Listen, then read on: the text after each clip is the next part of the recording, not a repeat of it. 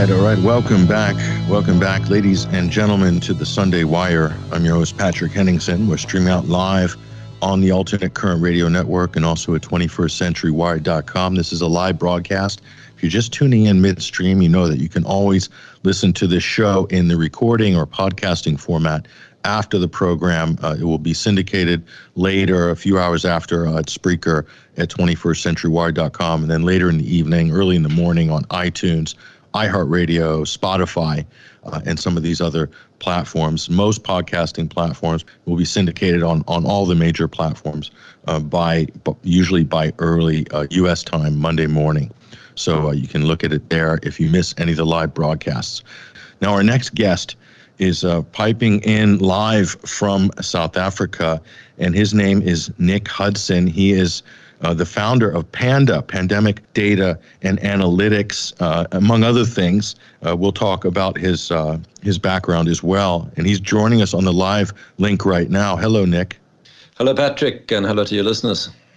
Thank you so much for joining us, Nick. Luckily, we're sort of in the same time zone-ish compared to thank talking. Goodness. I've done some pretty awkward starts during the last couple of years. I'll bet you have. So, it's a big challenge, especially with our colleagues in Australia and on the west coast of the U.S. So luckily, we're sort of in the same frame there. But now I really was looking forward to getting you on the show, Nick, to talk about a number of things. And really just to talk about this experience that we've all gone through the last 2 years and where it's heading. And you've looked really closely at so many different aspects of this crisis. We're talking about the global pandemic.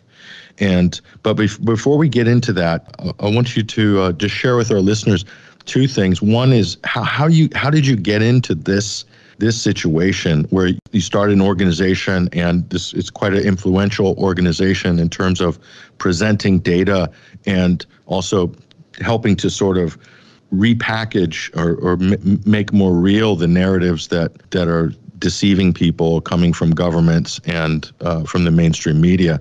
PANDA has done a great job on all these fronts. And tell us how PANDA got started, how you got into this. Yeah, well, it started very informally. As I was preparing for an investor conference, I manage a private equity fund. It was February last year, and there was this bug on the horizon, literally and figuratively. And I started talking to people just to make sure that I'd thought through it all and what this might mean. And as I looked at things with an interesting group, immunologist, a lawyer, an economist, and another actuary, which is, by the way, my qualification. I've never worked as an actuary for a day in my life, but that was where I sort of started my studies.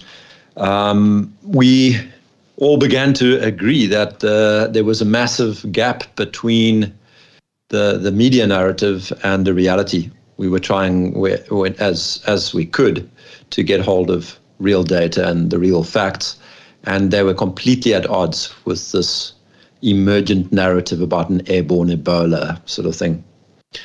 And we became even more concerned when lockdowns started rolling out. We were very worried that developing countries might be so foolish as to imitate the kind of lockdowns that were being rolled out everywhere else. We thought that would be a huge mistake because we don't have the social security and welfare network, safety nets that developed countries have. You shut people out of their work, and it's pretty much chaos and destitution from day one. And sure enough, our government, in lockstep with every other one in the world, tore up its existing guidelines and went headlong down the crazy road of lockdown, and with, I might add, a great deal of popular support,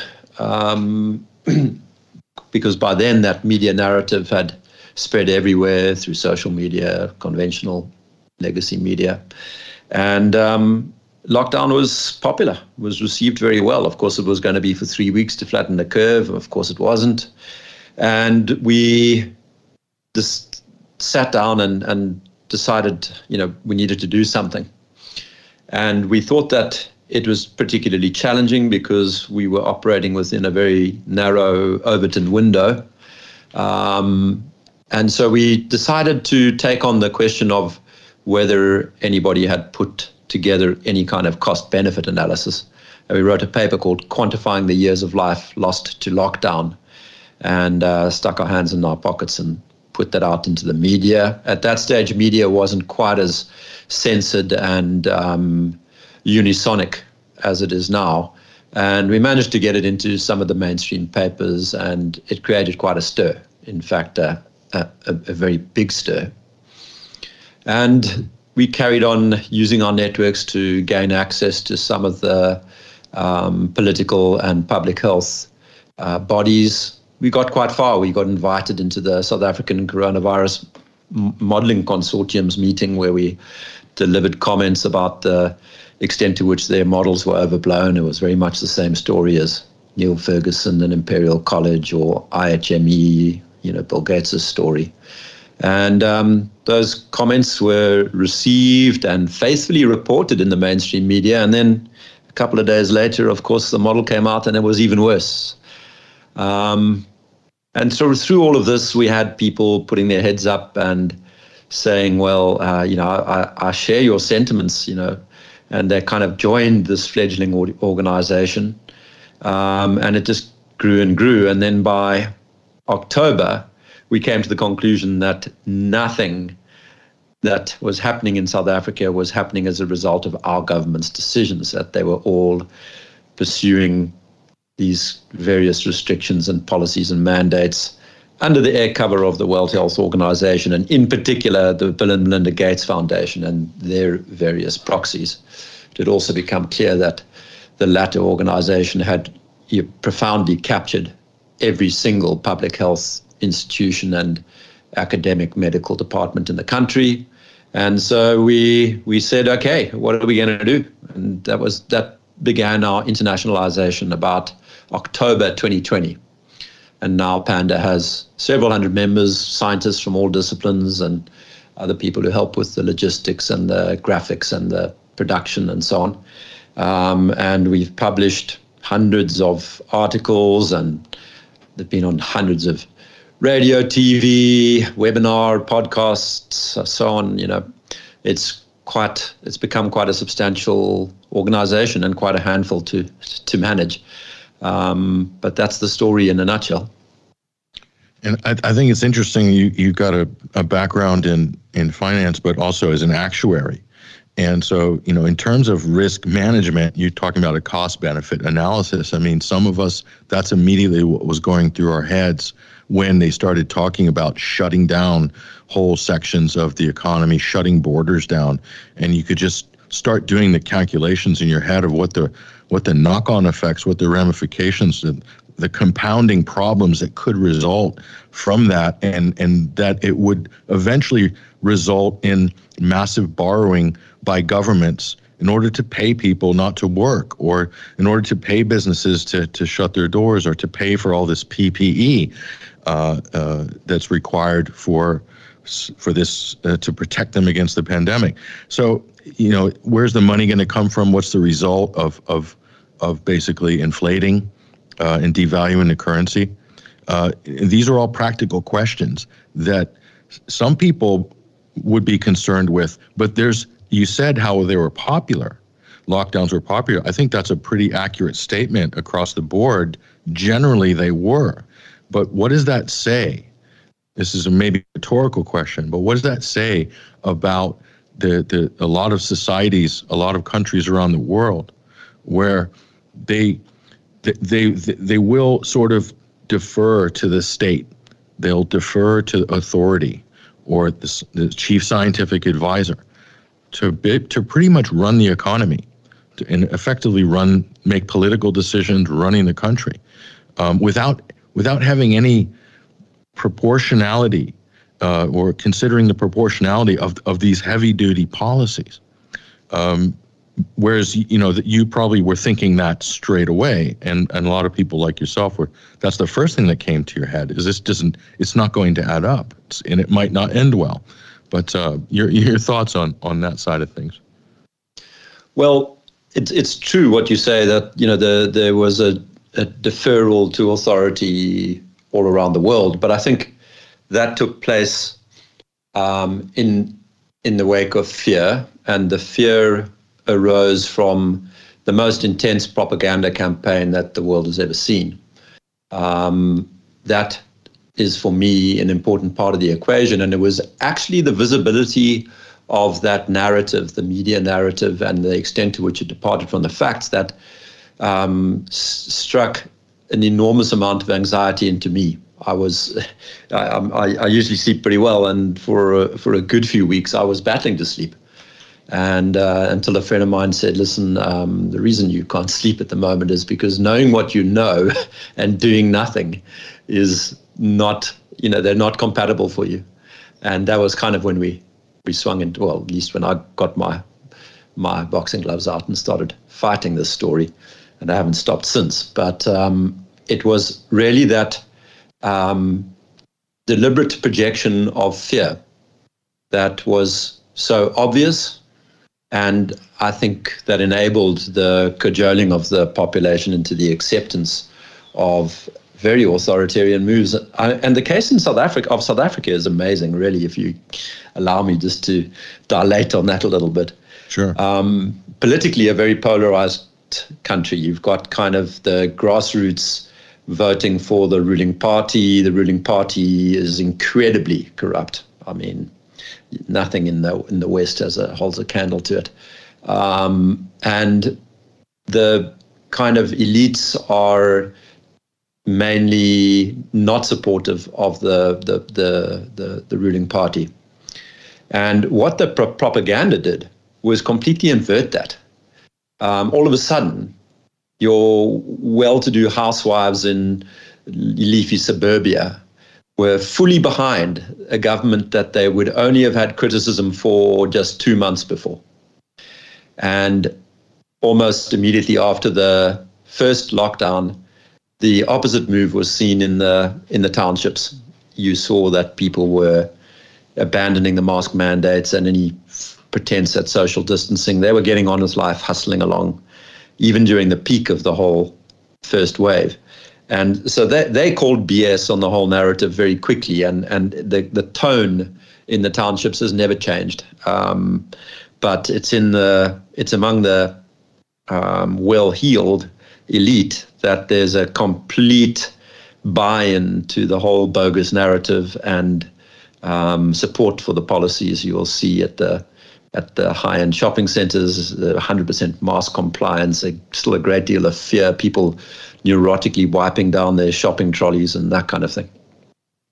That's interesting, because I think that rings pretty true in a lot of countries. Certainly in the West, that's what you said is generally true. In the West, definitely university degree or university educated, middle class, upper middle class. For the most part, the elites, they seem to be in the West completely on board, where the dissent is coming from, working class, or coming from the sort of, rural America. Talk about, the United States or rural France and some of the smaller, say agricultural strongholds. And the same in Italy as well, and so definitely a working class in Italy. So that's interesting. So I think what you said could be generalized. Pierce Robinson explained that to me very, very clearly, and I was very grateful for the history lesson. But that tends to be the way in which propaganda is advanced, that it deliberately targets the elites, the people who hold great stock in reputation, and you convert a sufficiently large and noisy minority of the elites. The rest will immediately stay silent, not wanting to contradict the general flow, also fearing loss of reputation and thereby loss of income. And once you've done that, you create the illusion of a unanimous or unanimity. And I think that's a pretty accurate description, and it's where the attention ought to be at the moment, in my opinion, is understanding what that propaganda's nature is, where it comes from, and what the political agenda behind it is. And in terms of, let's just talk about data analytics, because that was a big part of how this whole crisis got rolled out so fast in the winter and the spring of 2020. All of a sudden, we were being inundated with pandemic data, PCR data, cases, COVID deaths, and all these various different variations of that. Now, you're working a lot with information, with data, and you're working maybe in a different way. Your group are working in a different way in how data is presented, because you're drawing from the same statistics. You're from the same data the government has. We have this problem now with the yellow card vaccine adverse reaction system database in the UK. The government just will not present anything that's compelling or that might sort of damage the vaccine rollout, and some of the data is totally lost or disappeared or not accessible to the public on their system. So it then becomes about presenting data, how it's framed, the context that it's in, the scale of the data in relation to other things, and the research question is what is the question that's being posed when you do present data? What's the sort of the conclusion that you're trying to discover? So you're doing a lot of that work. So how is what you're doing at PANDA, how does it differ just fundamentally from the way governments and the mainstream media have been handling the same raw material? Yeah. I mean, you're absolutely right. Our emphasis has always been on looking at the data from what I would describe as the conventional scientific perspective of conjecture and criticism. So our tagline is open science. We completely reject this whole narrative of following the science, the authoritarian approach to science. That is the antithesis of science. The word science should never be in the same sentence as follow. And so we did always, from the start, really emphasize getting our hands on the raw data and doing the analysis according to the best possible scientific methods. And that was really where we got a lot of our insights. I remember when we woke up to the fact that lockdowns were actually not reducing deaths. It was a classic scientific moment. It was an accident. We had made the observation that there were incredible disparities from country to country in the death rates. You had basically Europe and the Americas had a kind of epidemic leading to first wave deaths of around 1,000 per million people. But if you looked at the rest of the world, it was less than 100. So what accounted for this tenfold difference in mortality? And we started investigating that. And as with any sound statistical investigation, you want to control for the variables you know about. And so we took lockdown stringency as one of the control measures. And were very surprised to see that there was absolutely no relationship. Like, when I say no relationship, I mean nothing. There was a paint splat, statistical technical term, a paint splat. And we had checked and rechecked our work, and sure enough, even getting other people to repeat it, that's how sort of surprised we were by it. And sure enough, there was just no relationship. Lockdowns were, if anything, pro-contagion, pro-death.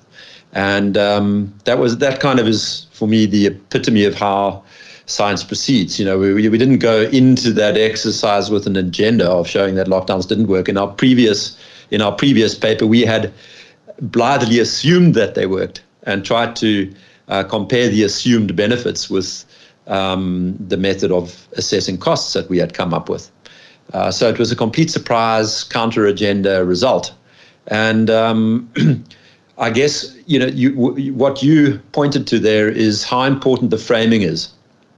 If you have people who really do enjoy science and who are on a mission to understand what reality is like, which I think is the job of science, then it's possible to take data and really interrogate it, look at it from multiple aspects.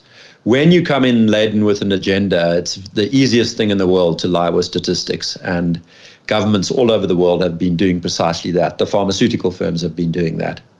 mean, if you want to look at an exercise in data manipulation, it's all the communication around the vaccine manufacturer trials, verging on fraudulent, or actually, no, drop the word verging, just plain old fraudulent, and not just one aspect, in multiple aspects. So it really comes down to an ethical stance that you need to adopt in all scientific endeavor, and it's like any area of life, it's corruptible. Money does a lot, incentives, reputational concerns, political pressure, peer pressure, all of those things are relevant and need to be accounted for or monitored very carefully if you want to get good science done. And what we've observed is that our institutions of public health and academic institutions have completely lost that gift. Yeah, and I think I don't know if you see this as well, but the globalized aspect of this is the thing I think is so unprecedented. And it's interesting, you listen to panel discussions and conferences about geopolitics at these various foundations. They're all over YouTube. And one thing you keep hearing, even if you're going back a few years, and especially now, is that we need to come together in a coordinated way. This is what we heard at COP26 at the climate summit the last couple of weeks, is that all nations need to come together with one single joined up effort, and to tackle these challenges that face humanity. And so the more I hear that line, and I hear it so often now, the more horrified I get, Nick, because there's nothing worse than joined up thinking sometimes and sort of centralized policy. Because what happens if it's wrong? What happens if the assumptions are wrong? What happens when the policy is political, or that a really radical minority within these confabs are dictating these agendas and policies? And they are trying to hide behind science constantly, but more and more it's beginning to, you can see the risk of this. The globalized aspect of it, Nick, is this escapable, or are we into sort of a new phase of the sort of democratic or globalized government experience? I don't know what to call it, but this is very different than individual countries having autonomy and coming together and negotiating. Have we leapt past that? Is there any way to escape this? Well, I think you're correct in identifying centralization as the threat. People keep on saying to me, it's authoritarianism or fascism or something like this, and there definitely are elements of those too in what we're seeing. But the weakness or the problem with the proposed architecture of our political systems is its envisaged centralization. And that centralization comes with all of the problems it's always experienced. It's kind of suffers from this time is different illusion, as is so often the case when you have terrible things happening in history. This time you will hear the centralists, the globalists out there saying, we have much more information at our fingertips. We are able to use our technology to collect vastly more information than other centralists like Stalin, for example. And therefore, we're going to do a better job of it this time. But it's a completely infantile argument. The information problem, which causes centralized systems to fail 100% of the time, is not to do with the access to data, but with knowing what on earth to do with it. Billions upon billions of decisions are made every second in the world, and the explanations that are required to navigate those decisions correctly are way beyond our technical abilities, our technological abilities, and will probably forever remain so. So it really is centralization that is the enemy. Humankind has spent most of its history suffering under fairly centralized systems, but they've never been global. They've never been nearly this big. Some empires obviously got to pretty much global extent, the British Empire, the Roman Empire being notable ones. And for most people, living under those systems is bad, and they will eventually fall apart. They become the victims of their own internal contradictions and their failure to generate new knowledge, because knowledge generation is impossible under conditions of centralization. Knowledge is everywhere and always an evolutionary phenomenon, and in order to have knowledge evolve, you need to have conjecture happening at a very rapid rate, and that is the opposite of what a centralized system describes. So I think it's extraordinarily bad. We know that centralization is bad and why, and it's fools who will attempt it, or villains, fools or villains. But inevitably, the system will come down, and a less restrictive one will eventually replace it. The question is, how long will that all take? And is there any chance of derailing the current suicidal trajectory? Mm-hmm. Yeah. So, from a sort of conceptual and theoretical point of view, I think you've just described that really well. That's fundamentally the problem. Then the question is, how many people can recognize that? And what you just described may be something that is more amicable to somebody who might be, let's say, more on in terms of the political spectrum, more on the libertarian free market side. They might recognize your argument there as really important and cogent, whereas not everybody has the ability, I think, to because of their political or their ideological preference, they might not be able to look at it through that lens, and that seems to be a massive problem. I totally agree with you, and I think the effort that we all need to make is to pull people away from the polls. So, for example, I talk to people about the scale dependence of organizational models. Common good or greater good or community is a very powerful metaphor, a very powerful organizing principle. And I use the example of my own household, which is very definitely communist.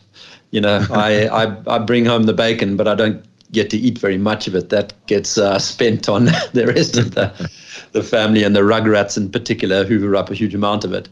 That's a pretty much flat communist kind of system where, all for one for all prevails. And, as you go up in scale, the challenges begin to overwhelm that kind of system. And by the time you get up to the World Health Organization, what everybody should be realizing right now is that centralizing at the global level is an absolute irretrievable disaster. And you don't need to be, a libertarian to see that. In fact, I think, I would never have described myself as a libertarian, far from it. But I've always had this sense of scale dependency, that I really loathe the idea of these global think tanks with all the talking heads and the absolute volumes of sheer garbage that come out of a Christine Lagarde's mouth, or the whatever potentate of the day it is, that whether it's a Justin Trudeau or a Ardern or Tedros, they're all just absolute cretins, and they confirm that with every word they utter.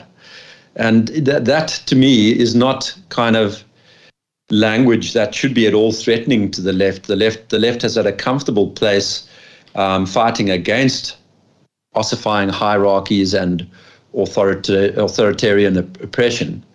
And I think my view is actually that part of the whole psyops here, part of the propaganda has been a deliberate attempt to drive people into the polls.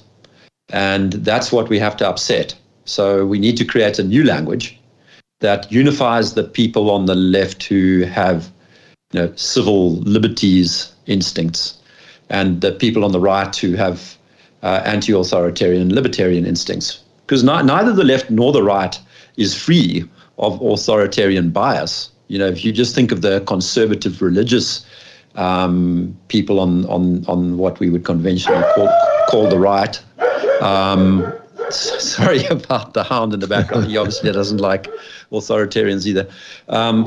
But if you look at the old, conservative religious kind of approach, they're all for authoritarian rules about how you have to live your life on matters religious, sexual, commercial, whatever.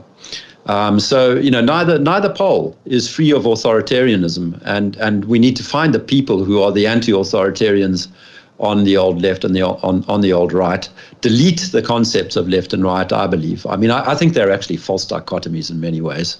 Yes. The real poles are between liberal and authoritarian. And I know that will offend a whole lot of people in the US if I say that people on the right can be liberal, but I believe that's what they have to consider themselves to be, because that's the definition of an anti-authoritarian is a liberal. And then the other correct framing is the opposite of a conservative is a revolutionary. And right now we should all be liberal revolutionaries. Fighting against authoritarianism and fighting to overturn the emergent system of centralized authoritarian surveillance state. Yeah, definitely left and right is absolutely redundant now. I like that liberal and authoritarian paradigm, and I call it up and down, where it's very much now an up and down paradigm with the top pressing down harder and harder below, and you can call that a centralization or whatever it is on top. It's got an inordinate amount of power and influence. You talked about the Bill and Melinda Gates Foundation, all of these NGOs like the WHO and the interests that are backing those organizations. These are the people. Greenpeace, they're at COP26 at the climate summit. They're running the climate summit. All of our leaders, our elected leaders, are pandering to all of these people from third sector organizations, or stakeholders as they're now called. And the biggest stakeholder organization is called, right now, the most influential is the World Economic Forum, led by Klaus Schwab. And they've been pushing something called Build Back Better. And somehow this has become adopted as universal policy, at least across the G7 countries. And I'm sure you've got a bit of that in South Africa. So what do you think about this? Because I think this is responsible for a potential economic catastrophe that we're actually seeing happening right already, the first signs of it. But I want to get your take on this as you've got a good background in the area of economics and so forth. Yeah, I mean, two things. I think it's important to see the interlocking nature of these institutions like the WEF, the Atlantic Council, and so on. There are many of them. And they all frame things slightly differently. I suppose that's deliberate. But you've got many of these concepts, the Fourth Industrial Revolution, Build Back Better, New World Order, Great Reset. It's a word salad of, when you get down to it, fairly hollow terms. And that's the second thing, is the intellectual poverty of the whole story. When you look at the intellectuals who are held up at Davos and at the various other conferences that these centralizers tend to frequent, it's astonishingly shallow. It's all invented yesterday stuff. You've got Yuval Harari, and Peter Singer. Peter Singer talking up the great potential of utilitarianism. It's just such a flaky construct that is presented. Whatever part of it you look at. You look at a document like the Global Risk Assessment, which is pumped up by the WEF every year, and it is just it's just prose, just endless fields of talking about these great global threats. I speak about the pattern. The pattern is one of itemizing a long list of largely fabricated threats, and then admitting only completely centralized solutions as answers to those threats. That's the pattern, and all of those organizations do it. That's their kind of shiny toy.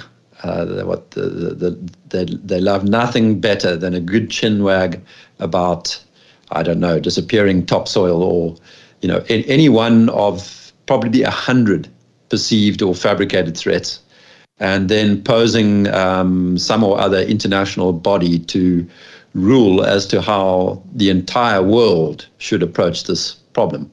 And just going back to that basic notion of science and epistemology, the theory of knowledge, we should see straight away that uniform monolithic answers to complicated questions will never be right, not even by accident. The systems that they're talking about and dealing with are way too complex for a cluster of people sitting around a table at some summit to solve for, no matter how many think tanks they've got on the books. So it does seem to me that you're right. The WEF is a major player, but it's far from being the only one, and you've got to see the full penetration of these ideas into any number of institutions of state and the private sector. I mean, you talk even of the intelligence agencies and the military apparatus of countries in the West, the financial services sector, even whole fields of business, disciplines of business, such as human resources, have really been entirely penetrated by this centralizing mindset. And the last thing, well, just on the back of that, we just got a couple minutes left, but I want to get your final opinion. I mean, you talked about these centralized solutions, and one of them from the climate summit that's just wrapping up right now is that the president or the leader of India, Modi, he's asking for $1 trillion in money from the developed world, from the Western countries, in order to sort of, get rid of his coal plants and make the transition to sustainable energy. So, I mean, from your point of view, knowing what you know about governments, what do you think would happen to that $1 trillion if that was actually handed over in that way? What would the result be?